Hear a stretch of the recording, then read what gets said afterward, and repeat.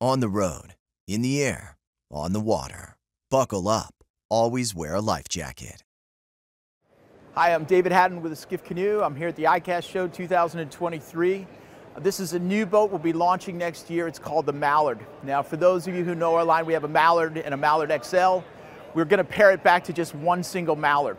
This is the fifth square stern boat that we've made, and we think it's our best, actually. It kind of takes all the insights that we've had from customers and it builds it into one boat. So what a lot of people said was they wanted a shorter boat that could easily maybe slide in back of a pickup truck or didn't require a trailer.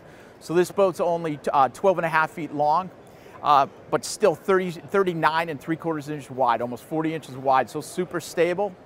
It's set up with a tandem configuration. A lot of people will just run it solo as well. If you notice, it has a keel down the entire length of the boat. So when you go and you are using a motor on the boat, a lot of times you're going to kick the bow up, and that keel is going to help it to track a little bit better, to get a little bit of diagonal stability and help the boat actually track better.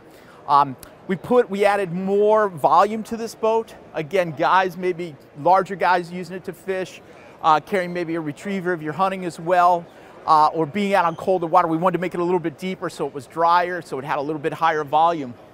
Set up with two seats. We've moved the stern seat a little bit further forward so you can see far in front of the tiller for a motor. Deeply sculpted yoke, so if you're portaging it into any small ponds to hunt or fish from, it's going to be really comfortable on your shoulders for getting in there. Weighs under 60 pounds. The pricing right now is still being set. I think it's coming in about $21.99 US. It's going to be about $200 extra for the camo, so about $23.99. Again, it's the Esquif Mallard. Go to esquif.com. It will be up on the site in the month of October. Thank you.